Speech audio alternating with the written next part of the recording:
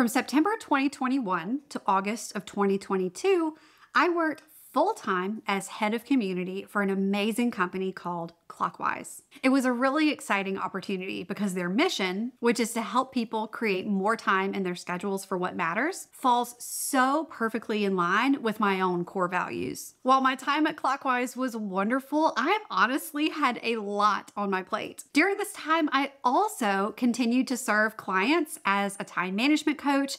I gave keynotes and workshops, and I continued publishing episodes of my podcast, It's About Time. And of course, I'm wife to my husband and mom to two little girls who are both under 4 years old. If you know anything about kiddos at this phase, saying they're a handful is an understatement. It's safe to say that the past year unlocked an entirely new frontier in time management for me. I got into a good groove, but it did not happen overnight. And that's what I want to share with you today. How I structured my days with so much going on, the biggest changes I made over the year, plus what and who I turned to for support. If you're in a similar situation right now, I feel you. Maybe you're balancing a full-time job and a side gig, or a few part-time jobs, or a ton of different freelance clients. This video is for you. Let's get started. Also, go ahead and subscribe to this channel because I know we're gonna be able to help you manage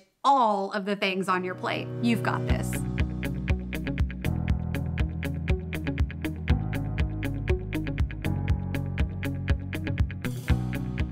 The first thing I did was look at what I was doing and how I was spending my time. When you look at how you're spending your time in either a professional role or your business, or even in your personal life, you'll find that there's actually a lot that can be cut. Things that you're doing that just aren't necessary. Things you can delegate to other people. Things that you used to enjoy or have time for, but now you've outgrown them. So I looked at my coaching business and I clarified what bare minimum looked like. And maybe you just gasped and thought, oh, the bare minimum? I could never. How can you admit that? But remember, the bare minimum looks different for all of us. And it's not that I wanted to figure out the least amount of work possible to skate by. There's something called the 80-20 rule, also called the Pareto principle. It states that 80% of outputs are a result of 20% of inputs. That basically means that 20% of the things that you do in your business are creating 80% of the results. So 20% of your marketing efforts are probably bringing in 80% of your clients, or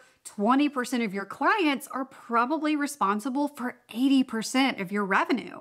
This is what I mean about figuring out the bare minimum. I zeroed in on the 20% activities that were giving me the 80% results. That 20% would be my new bare minimum. The highest impact activities. That's it, no fluff and no extras. If you're trying to balance a lot of responsibilities, I encourage you to do the same for your roles. This will help you understand what actually gives you the results in your volunteer roles, your professional roles, or even your personal roles, so that when you're short on time, you can focus on the good stuff first. After I analyzed how I was spending my time and where I made the best use of my time, I determined where I needed help. Do you have trouble asking others for help? You're not alone. So many people struggle with letting go and trusting other people. It gets easier with practice. I encourage you to work on embracing the fact that you need help and you want to ask for it. Then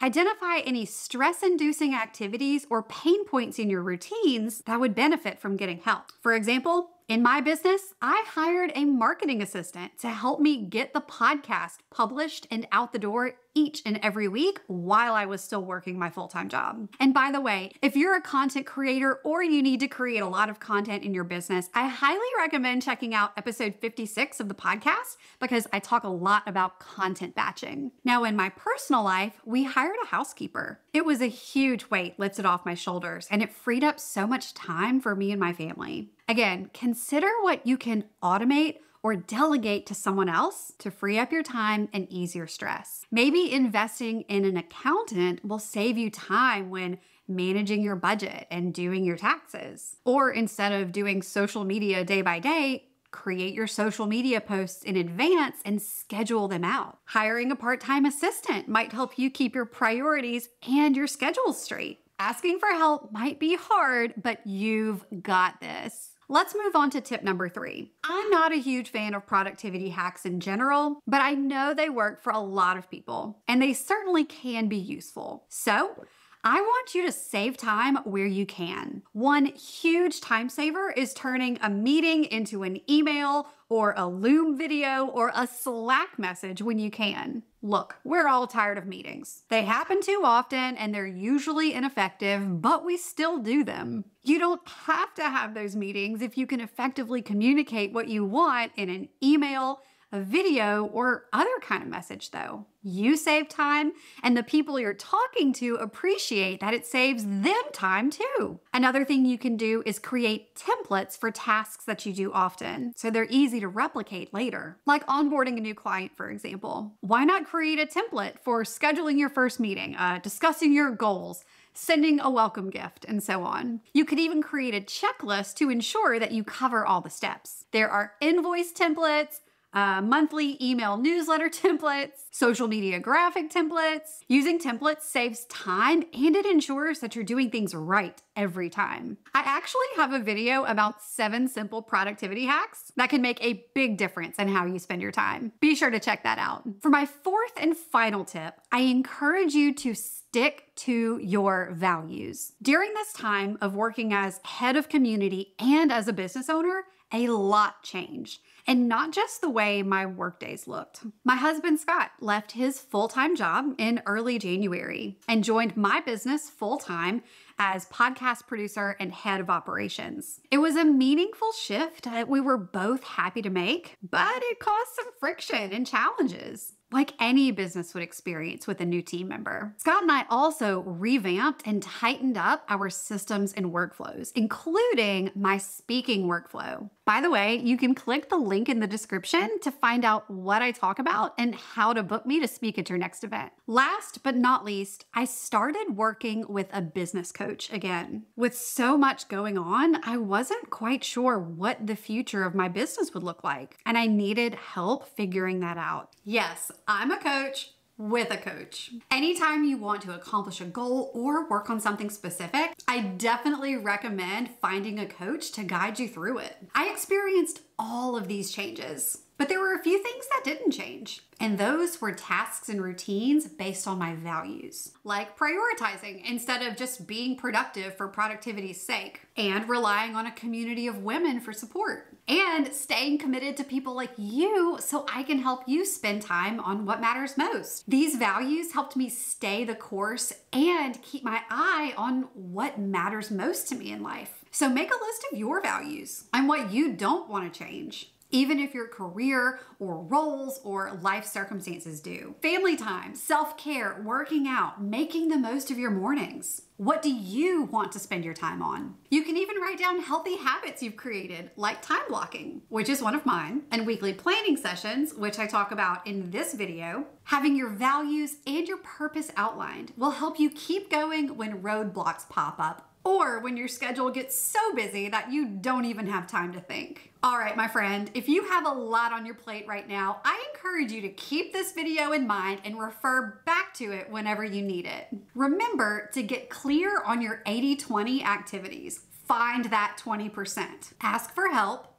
Save time when you can, and stick to your values. I know that these tips can help you get things done with purpose, as well as redefine your time so you can focus your attention on what matters most to you. But if you need a more in-depth plan for setting your goals and your priorities week by week, I recommend the Get a Game Plan workshop. When you join Get a Game Plan, you'll learn how to win your week before it starts. In this workshop, you'll decide what matters most, design your winning week, and define your weekly game plan. 3 lessons on how to set yourself up for success with Get a Game Plan. I've linked the workshop down in the description below, so go ahead and join us now. And be sure to click on the other links I've dropped down there while you're there. Thanks for watching, and click that subscribe button so you don't miss my next video. I'll see you there.